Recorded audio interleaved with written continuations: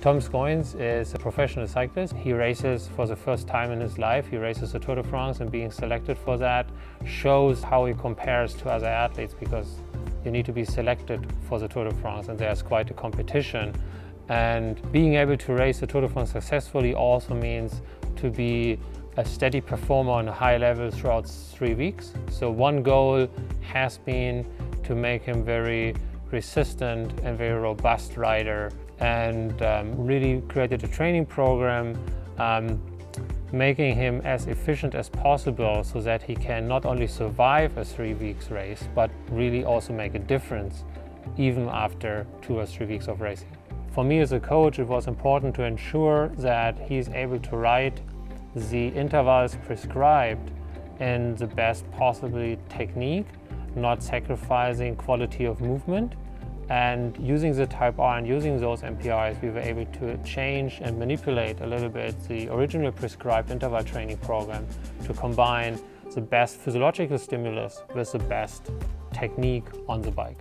You know, when it comes to prescribing training, it's not only about the power numbers and the durations and maybe the RPMs, it's also about with which technique this training is carried out. Is it written in the drop bars? Is it written on the hoods?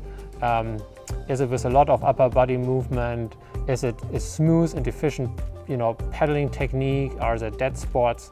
This is something the Type R helped me controlling. So not only making sure that Toms is delivering the right power and the correct heart rate values, for example, but also doing this in the most efficient way and not sacrificing technique and stability on the bike.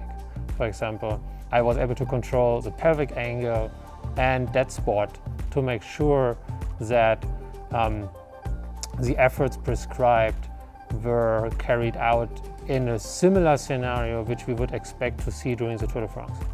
We see a steady improvement in not only his numbers, in his power numbers, in his technique numbers, in his MPIs, but we also see continuously good results at the races and strong performance in the races, and that is something which is very, very pleasing.